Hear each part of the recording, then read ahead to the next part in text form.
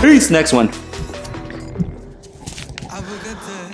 What's up guys, Omar here, broker and CEO Alden Mortgage, Omar Realty. So we're gonna check out this other plan, KB Homes. Let's check you guys. Plan number 2542, which to be honest with you, I like the way that they do their the plans. Like, you know, you go to some new developments and they have the Italiante, Versace, whatever it is. The plan number 2542 is actually the square footage of the house. So let's go ahead and get inside here and figure this guy out. Well, look at you, you traditional son of a gun, you, and these floors. You know what the best thing about a house is? As soon as you walk in, it's like this beautiful, just open, light, bright. Like, it makes you feel like you just came directly out of home, because, you know, we've reviewed a couple of different properties, and the properties that you have, it's like dark and dungeony. It's like restoration just threw up inside of the house, and you're like, fuck, dude, I hate being so close. But as soon as you walk in, coming off to the left-hand side, we have this bedroom. This is going to be the first bedroom. Of course, you can make it into a office, or you can do everything. And like always, remember, this will have doors. Coming off to the inside of the room, you have yourself a nice little walk-in closet. Walk-in closet is doing its thing. And then you have your full bathroom that is right outside of the guest bedroom. It's actually done really nicely. I like how the little, what are those, mosaic tiles, or what are those little diamond shape, or whatever. Comment below, let me know what kind of tiles those are, because I have no idea. You figure that I'd be in real estate for 20 years, I should know this shit, but I don't care. I usually let my wife handle this, and I've only been married for 5 years. What did I do before? Whatever. Let's go ahead and walk in. As soon as you walk in, you have, well, this is nice and bright and goddamn comfortable. Okay, so you have your kitchen. The island, for a house this size, okay, for a house this size, personal opinion, just my opinion, this is a little bit smaller. The island is a little bit smaller than I am accustomed to with a house this big. Oh shit. But the overall layout of it, especially like you have these little floating shelves that you have over here and everything like that, this is great. This is like what do you call it? It's like a farm style contemporary or whatever. 6-burner stove, and then this guy right here is the most unappreciated thing in any single house ever. Grabbing a pot, taking it from there, and especially you, I love making pasta, right? I'm a big pasta guy. Grabbing the pot, bring it over there, and then bring it over here. If you've never dropped a pot of water before, it's a pain in the ass. But this, if you make a lot of pasta like I do, this thing is great. Just pop it right over here, and then crank that bitch open, and then you're good to go. Sub-Zero fridge. This is one of those expensive ass fridges that I was talking about. If you go back to my other video beforehand, this son of a bitch is like $10,000, $15,000. It's really expensive. Then you have your kind of like wet bar area. It's like this little nook thing. You come in, it's like a pantry, not a pantry, I'm a pantry, I have no idea. And then off to the left-hand side, and then you have this nice, all right, I think this is actually, I think I actually know where the sofa is. I think this is like a living spaces type of thing. I think I've seen it. My wife and I were looking at it earlier. Then of course you have your trifold mirrors. Now trifold mirrors, they help out a lot. And then oh, Jesus Christ. Oh, there we go. That was almost a fail. Now I don't know if you could tell what this does. Like, this might be hard to tell what this does, but this is freaking amazing. You come straight out and it's like, it makes your house 20 times bigger just by having these trifold mirrors that come out. Now for instance, for scale, this is not big.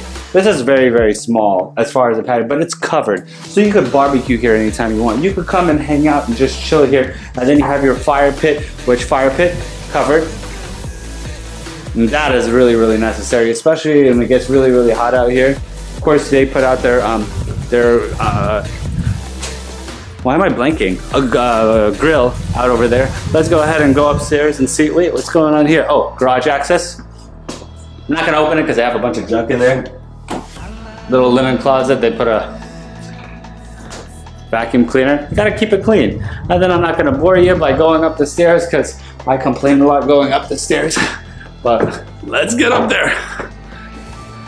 All right, coming up to the top of the stairs. Now this. That's actually pretty smart.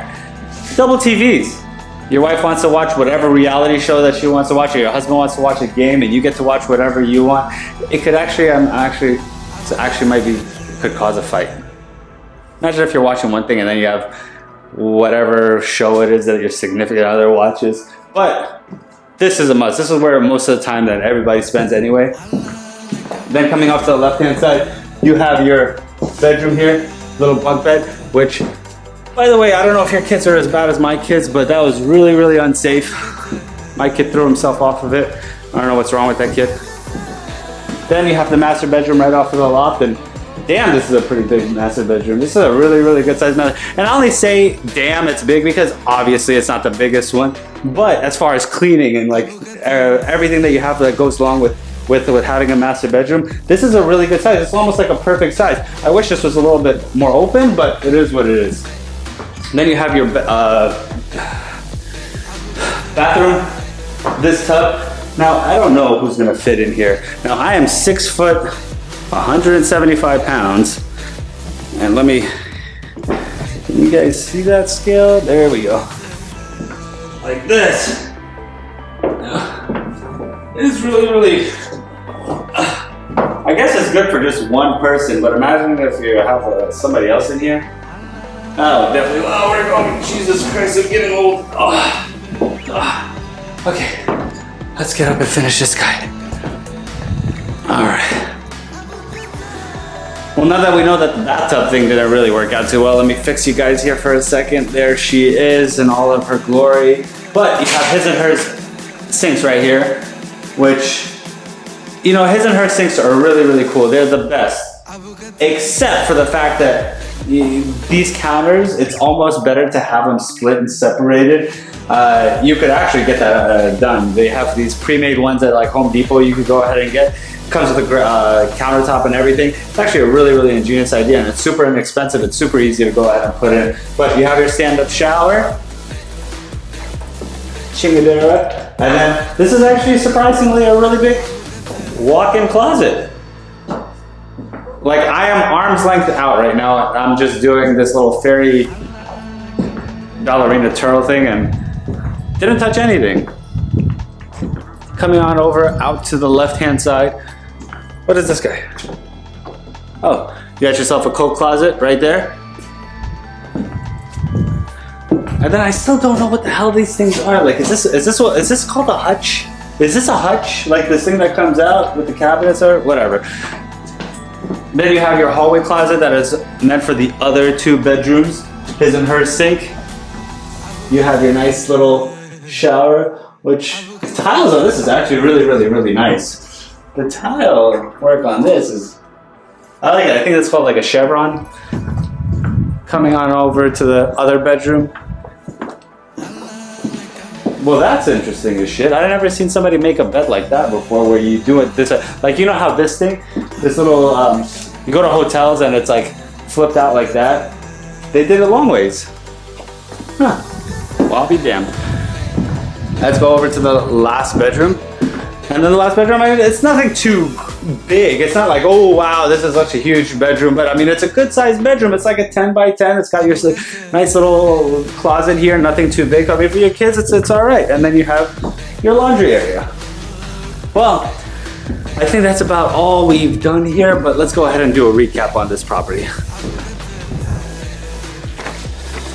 Okay, all right, so let's go ahead and do a recap here. This is going to be the WestPort at Point Vista, 27723 Rosewood Lane in San Pedro, California, 90732. This is actually going to be the plan number 2542, and you guessed it. The square footage is 2,542 square feet. 1 second.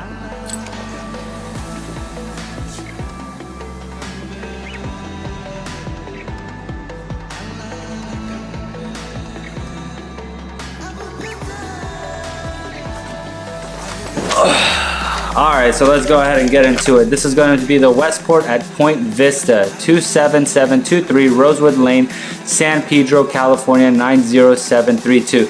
Now this area as a whole, there's three builders. There's Taylor Morrison, there's KB Homes, and then there's Meritage Homes. The completion date for this community is not until 2024. So remember, when you do move in, when you do buy a house here, that it is going to be about another 2.5 years before you get a complete build out on all of it. So you're going to be in a construction zone for a little bit.